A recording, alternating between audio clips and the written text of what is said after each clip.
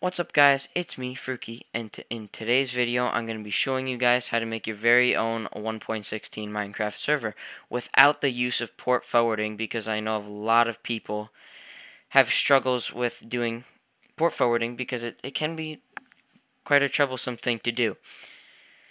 I recommend that you use your server with only your close friends just to prevent the risk of someone getting access to your personal information. And I'm going to link all the links and the downloads that I use in this video in the description of the video. Alrighty, so we're going to start off by making a new folder, and I'm just going to call it Minecraft server. You can name it whatever you want, as long as it's related to your server, really. And then we're going to go to the first link in the description and go to Minecraft Forge. I'm going to go to 1.16.2 up here, and I'm just going to press the installer and just let that go. And we're just going to wait the 5 seconds. Don't click anything here. You just wait, and then you can click skip here, and then it'll start downloading down here.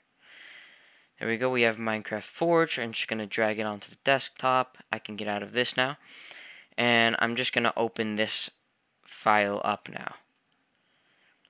And now this screen may look familiar if you play with mods on Minecraft and stuff like that. But instead of doing install client here, I'm actually going to click install server, and then I'm going to press the 3 dots here, and I'm going to go to my desktop, and I'm going to click the folder that I just made and hit open, and then okay. And then this could take a little while to download, so I'm just going to cut to when it's done. We are now going to open this up. We're just gonna, well, we're not gonna open it. We're gonna right click, and then we're gonna hit edit, and then you're gonna paste in the line of text that I have in the description, which should be this right here. And then we're gonna go ahead and highlight file name, and we're gonna change it to what our file says here, this Minecraft server 1.16.2.jar. It should look like that. It'll be similar even if you did choose a different version. So we're going to basically copy that, and then we're going to come back here, and we're going to paste it where the file name is. And this right here is how much RAM you want to dedicate towards your server to run it. It's basically how much power you're putting into it. So it's good to know how much RAM your computer has. So I'm going to just go ahead and hit 4, right? And then we're going to hit save, X out of that, and then we can run this up. And then it'll start to load the Minecraft server and generate the world and all that. Well, not yet, actually. First, of course, we have to, you can see these 2 new files here, right? It'll say ula.txt and then server properties, and then in the server properties, this is just like, you know, the settings of your server. There's like message of the day I can change, and just like Minecraft server. There we go. And then you can see that once we're actually on the server screen.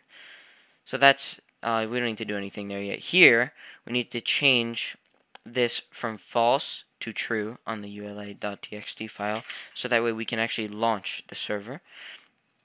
And then we're going to hit run.bat again, and now finally it actually is going to generate the world and the server. So let's just give it a minute here.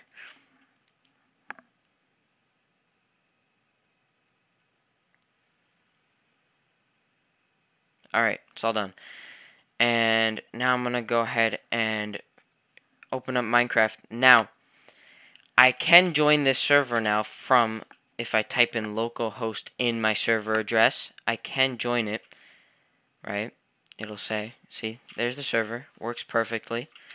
But there's no IP for anyone else to join, so if you want your friends to play. So this is the part where we go to the other link in the description.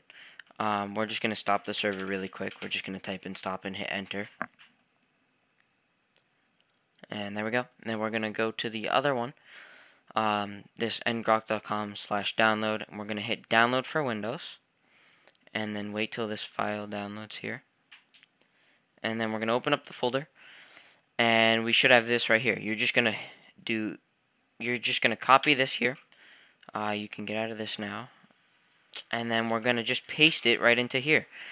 And now what we do is we open this up, right? And then we type, you're going to type in ngrok space TCP space 25565, and this number is just your default port, so if it's different for you, you can change that, but for most people it'll be that number, and then you're just gonna hit enter. Yeah, and now we're going to see here, that's your server IP. We're just gonna copy that, and then you can minimize that. And oh, I just want to note, every time that you close out of this file, you will have to restart it, and then it'll generate a new IP. So that's the only catch for hosting a server this way.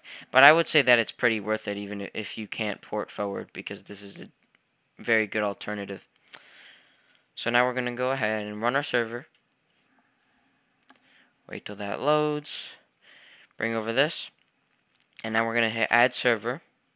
And we're going to, oh sorry about that, we're going to paste in that IP that we just copied. We're going to hit done, and we can go ahead and join it. And there you go. And also, if you want to type in commands and have operator on your server, you can just go ahead and into the console here, and you can just type in op and then your Minecraft username, and then you can do anything from there. And yeah, works perfectly. Thank you guys for watching. I hope you enjoyed. I hope this helped you out, for those of you that can't port forward. And make sure to like and subscribe, and I'll see you in the next one. Peace.